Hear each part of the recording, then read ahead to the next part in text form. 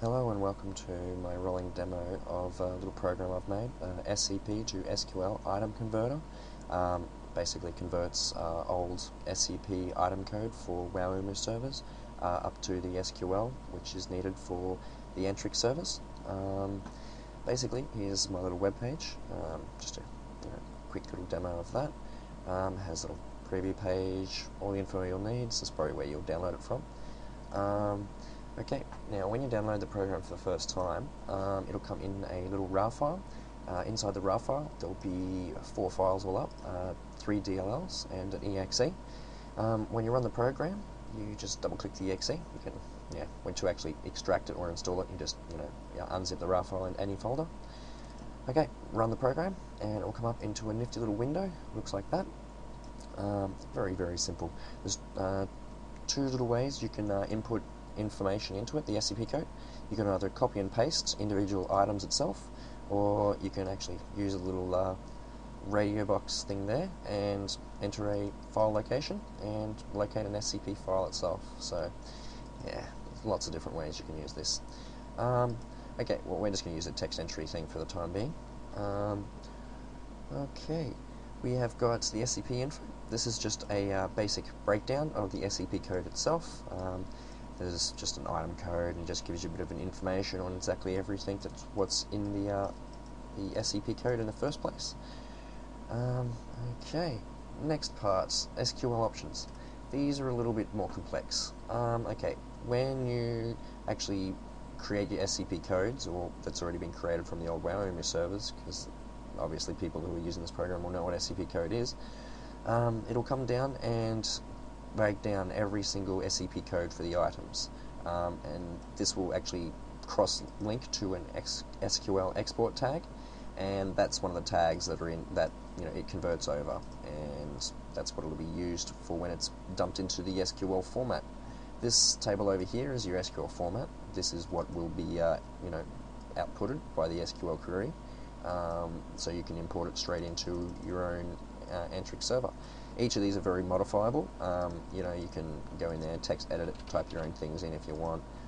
You can actually move them up and down using little buttons here. There's an up and down. So basically you can modify the whole thing, add extra ones. You can even reset it back to default, which would probably be preferable. Now, with the SQL, there is one extra field that's needed when you actually output them out. I'll put a plus in there. It should put an extra one at the bottom. Now we just type in UNK2, and that will allow us the new formatting for outputting stuff out. Okay, we hit OK, and that will leave everything set up and ready.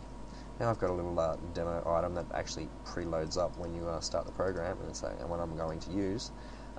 Basically, you can see all the item code. There's the item number, the name of it. There's a little description that I have. Different classes, subclasses. It's all pretty simple. You can make pretty much head nor tail of it just by looking at it straightforward. Okay, we can convert the SCP to SQL using the button up here. It's pretty preliminary and straightforward. There's a preview button here. If you don't want to preview, you just want to save it straight away, you can use that one. Otherwise, when you hit that one, it'll go through and it'll actually show you.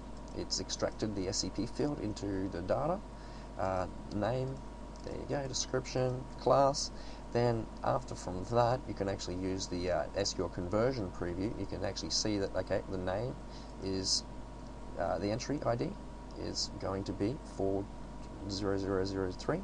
Then you got the class, which is there, 2, subclass 10, and that's just to double check and make sure everything's converted over properly. If anything's wrong or you want to modify it, everything's editable once again. Just ease of use is the aim of all my little programs here. And in this next little program here, it'll actually show you the actual SQL code. If you do modify anything up here, like the spell cooldown, like to 1, it's not going to instantly refresh it. There is a refresh SQL down here, so that'll basically fix all that kind of stuff up.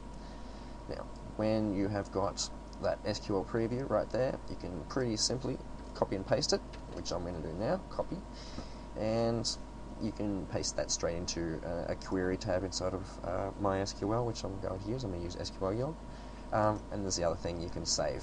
You can save the thing to wherever you want as a simple SQL file, so you can do backups of everything if you want to, do updates on your Antrix server and you want to save all the SQL code so you can add all your new items straight in. Okay, now over to SQL Yog. Should be hiding here somewhere. Now, basically, go into here and find where your Antrix database is. Mine's called Antrix NativeSoft 02. Then open that one up, go down, find the items table. It's right there. And it should load it all up after you've hit the right click and go view data. Yeah, it'll take a little bit to go through because this is one of the largest tables in the whole of the database. Tick. There we go. We've got show all. That's usually unchecked. You click that one if you want to show all the items in the database. That's why it took so long. Now we go right to the very bottom, and we'll see that there are a few custom items that we've all made. This is my custom server for WoWPS.org. Now you can just check. There's no 40,000s. There's no anything like that in there right at the moment. So there's no item or anything in there. We paste the SQL, the import data, right there. Then you right click on there, SQL, execute query, execute all queries. Bang, it should say 1 row affected, 0 milliseconds taken. And then we go back to the table data. Take a little bit to reload. Once again, really big database, so it takes a little bit of time. Still going. There we go. Now if we scroll right down to the bottom now, there should be a new item called Staff of DJ Ravine. There we go, right there. And it's all been converted over from SCP code into SQL code and imported straight into the brand new database, which is quite convenient because there's a lot of people out there that used to be running the old WoWeMu servers and they've made a lot of custom items for it, like myself. I've made me and my team probably made about 600-700 custom items for level 60 to level 250 when we were running our WoWeMu servers about a year ago. And yeah, it's a pain. You want to have all the stuff in there, but you just can't. So pretty much I created that program to help all of that kind of automation. But anyway, I'll leave you guys to it, and hopefully this has helped out quite a lot, and I'll leave you to it. Take care. See ya.